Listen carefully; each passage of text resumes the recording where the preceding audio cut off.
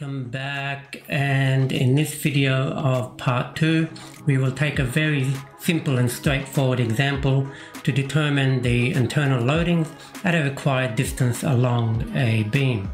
Okay, here we have a typical first floor layout in a double-story dwelling, and we have highlighted here beams B1 and B2 to look at. Now, what are we seeing here? B1 is, say, a typical timber beam, and B2 is a steel beam, and there's a bulkhead under B2. The floor joists are running up and down the page at 400 millimeters deep. For this example, we were asked to calculate the internal loads of beam B1 at 1500 millimeters from B2.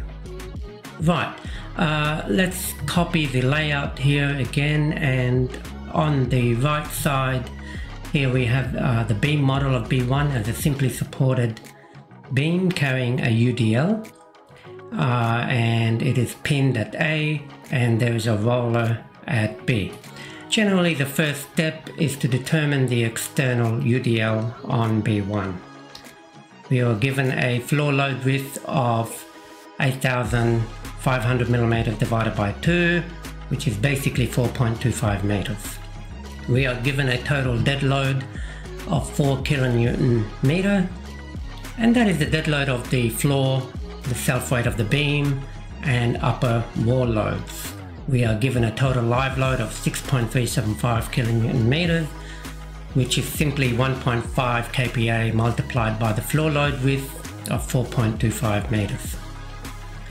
And then W star is equal to the loading combination of 1.2 dead plus 1.5 live, so that's 1.2 times 4 plus 1.5 multiplied by 6.375, and that is 14.35 kilonewton meters. The second step is to work out the external reactions Fxa, Fya, and Fyb. The external sign convention that we will take in this case is up as positive, down as negative, left as negative, right positive.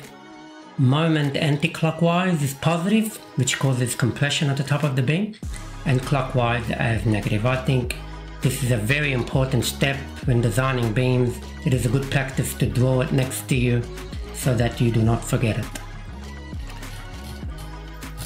Okay, let's now work out the reactions. So I will take sum of moments at A equals 0, so that will be minus 54.53, which is going down, and that's why it's negative, multiplied by 1.9, the lever arm is 1.9, plus Fyb, and Fyb is positive, that's going up, okay, multiplied by the lever arm of 3.8, and therefore Fyb is 27.265 kilonewton. And the answer here turned out to be positive, which just means that the sign convention Fyb going up is correct. Take now sum of forces in the y direction equal to 0, therefore we have Fya going up, minus 54.53, that's going down, plus 27.265, which is going up, that's Fyb, equal to 0. Okay, Fya then is equal to 27.265 kilonewton. Sum of forces in the x is equal to 0, and therefore Fxa is equal to 0. We don't have any external horizontal forces in this case. Okay, so therefore the maximum shear force is 27.265 kilonewton, and the maximum bending moment is WL squared over 8, which is 14.35 times 3.8 squares divided by 8, and that is 25.9 kilonewton meters. The third step is a good habit and practice to draw the bending moment and shear force diagram. As you can see below, that the maximum shear force is at the end of the beam and the maximum moment is at the midspan. VI and MI are the internal forces that we want to work out at 1500 millimeters from support A.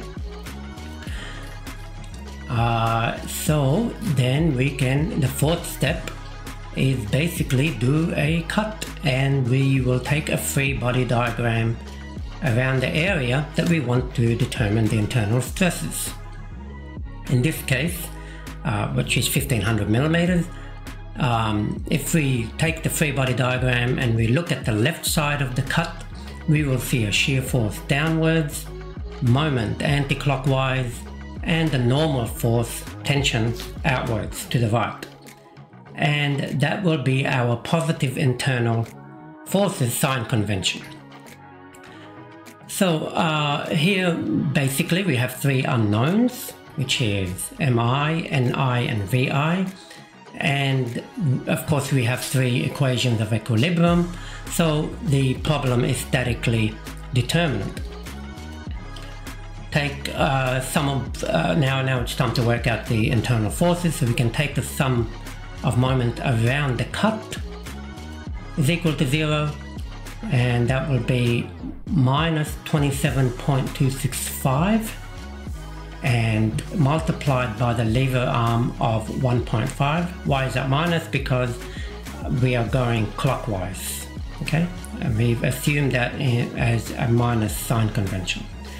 And then we add 21.525 multiplied by 0.75, and that is positive because it's going anti-clockwise. Plus MI is going anti-clockwise, and that's why we said plus. All of that is equal to 0, therefore the internal moment MI is 24.75 kilonewton meters, and the answer again turned out to be positive, which means the anti-clockwise direction is correct of what we have assumed. Now we will take sum of forces in the Y is equal to 0. We have 27.265 going up minus 21.525 minus VI. Therefore VI is equal to 5.74 kilonewton. And that the sign convention again is correct, so VI internally is downwards. Sum of forces in the X is equal to 0, therefore NI, the normal force, is equal to 0. Okay, and then I think it's again it's a good practice to redraw the bending moment and shear force, showing the results of the internal forces that we calculated. The diagram here gives us a good indication of the values of the internal forces in respect to the length of the beam. And you can see here at the VI here is 5.74, and then towards the center of the beam we have 0 shear force. And likewise in the moment diagram is 24.75 at 1.5 meters, and then the maximum moment is 25.9. So we can appreciate here where we are looking at when it comes to calculating internal forces. The final step, of course, we can evaluate the internal stresses that at this location, and where we have the shear stress, which is equal to the formula is VQ over IB. Or some textbooks they have it as I, which is the moment of inertia, multiplied by T. Then where V in this case is the internal shear force, VI, that we calculated before. And then we have the bending stresses, which is minus 1 My over I, and M in this case is the internal moment MI. And finally the normal stress, but in this case the normal stress is 0. If we had any external horizontal forces, then it will just be N divided by the area, the cross-sectional area, which is B times D. In the next video, part 3, we will quickly go through the internal loadings in beam B2. As for now, we hope you enjoyed this video. If you have found it helpful, please subscribe and share so that others may benefit as well.